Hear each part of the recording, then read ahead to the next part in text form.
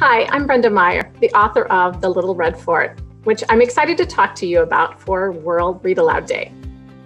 My favorite read aloud memory is actually of being a parent, of sitting on the sofa with my kids piled around me, sharing stories, talking about the characters, discovering new words, learning about the wider world around us, and especially those happy endings with these little guys.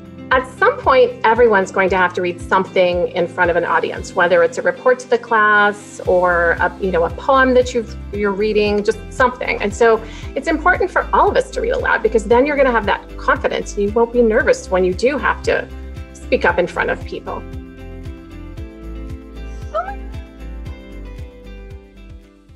The Little Red Foot. Ruby's mind was always full of ideas. One day, she found some old boards. Who wants to help me build something? She asked her brothers. Not me, said Oscar Lee. I don't think so, said Rodrigo. No way, said Jose. I'm too busy. Who wants to help me clean this plate? Ruby asked. We do, the boys said. Ruby's foot. Oh, I don't think I've ever heard children read my story.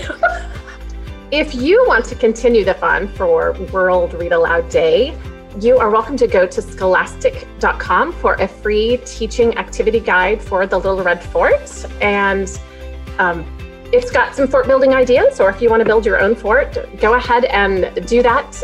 Post a picture, and you can tag Scholastic and World Read Aloud Day and Rad Challenge. I'd love to see those if you can tag me on there too.